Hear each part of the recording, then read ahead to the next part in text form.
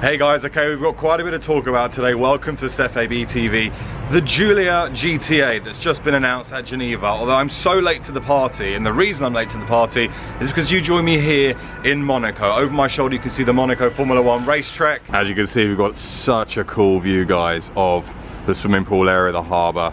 But that's not what we're here to talk about. We're here to talk about the Alfa Romeo Giulia GTA. Guys, before we kick off the Giulia GTA video, which you're definitely going to want to watch, I have to say a massive thank you to BOTB who are sponsoring mine and Joe's video. This is the first of 4 videos in this mega road trip. You have a chance to win yourself a car from BOTB. Tickets start from just 85p. You can get yourself this RS7 for £4.65, and you can get a Giulia Quadrifoglio, a 4C. There's over 150 cars to choose from.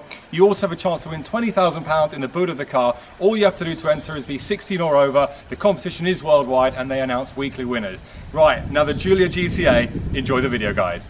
It's finally here. Alfa Romeo have announced to the world their latest weapon. This is the Alfa Romeo Giulia GTA. Alfa are bringing back a legend, and the Giulia GTA holds so much history for the brand, and now that they're about to celebrate 110 years of existence, they have stunned us with this incredible bit of kit. If the Giulia Quadrifoglio wasn't enough for you, how about this thing? It looks absolutely insane. There is so much carbon fibre on this car. The new Giulia GTA is based on the Quadrifoglio and is fitted with a more powerful version of the 2.9 litre V6 bi-turbo engine that we're all so used to seeing. It now runs 540 horsepower. Alfa also have saved 100 kilograms of weight, making this a power to weight ratio of 2.8 horsepower to a kilogram. Now, a GTA M variant will also be available, and that version of the GTA will have 2 racing seats, a roll bar, 6-point harness. They're only going to make 500 units of the Giulia GTA and GTA M, which means that these will be really good and should hold on residuals. On the Alfa Romeo Giulia GTA, the Alfa engineers have worked to improve the aero, the handling, but their main task was to reduce the weight. This means active aero was put in, especially studied and used in F1. So you're literally taking F1 stuff from Alfa Romeo and chucking it into a road car, which is pretty insane. You also get an Akrapovic center exit titanium exhaust, which is integrated with a very nice carbon fiber rear diffuser. We also get new 20-inch wheels, which have got center locking, which is very, very cool. The handling has been improved by widening the front and rear track by 50mm and developing a new set of springs and shocks alongside with bushes, which basically enhance the entire suspension from the original Giulia. On the GTA M, the front aerodynamic has been optimized by adding a larger front splitter and real carbon fiber rear wing, all done to add more balance at high speed. The 2.9 litre V6 bi-turbo engine, made entirely out of aluminium and capable of unleashing no less than 510 horsepower, which is seen in the standard model, has now been raised to 540. The Giulia GTA, thanks to the meticulous development of the guys at Alfa Romeo and the engineers and all the work they've put in, have basically said it's amazing, but really we all know that the standard Giulia can do 600 horsepower with just a simple remap.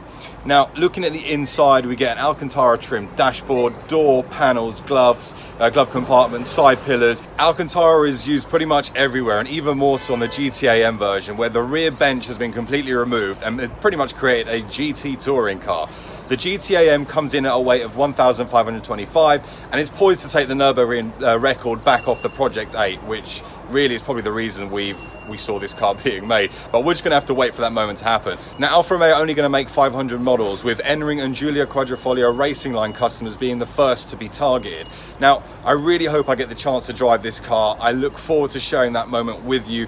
I'm literally going to be on the phone to Alfa Romeo and say, how do we make this happen? And I hope you've enjoyed this quick little news update in a very different location as opposed to the office. But yeah, the GTA is a car that I'm very, very much looking forward to. As mentioned, a massive thanks to BOTB, because without them, we wouldn't be here right now. And also a quick little shout out. I'm going to talk about it more in the video. If I lean down here, we've got a new logo. We've got a Stef AB t-shirt. There's going to be some merch coming, guys, and I will explain all across some of the vlogs that you're going to be seeing on the channel, so stay tuned for that. But my kind of final thoughts on the Alfa Romeo GTA: I really want one, but for the price of 150,000, it's a lot of money. I do think they'll hold well, but I think 150k is a hell of a lot of money for a Giulia. Although, what Alfa have done with this, they have pretty much put every single eyeball on this car. I've been seeing it shared absolutely everywhere. which is why I'm so late to the party, because the entire internet's already shown everyone this car, but that's okay. I hope you enjoyed this quick little news segment, guys. If you did, make sure to leave a like, and my name's been Stef. You guys have been awesome. Thank you so much for watching. Make sure to subscribe for plenty more content, news like this, and I'll see you all very soon on the next one. Thanks for watching. Bye bye.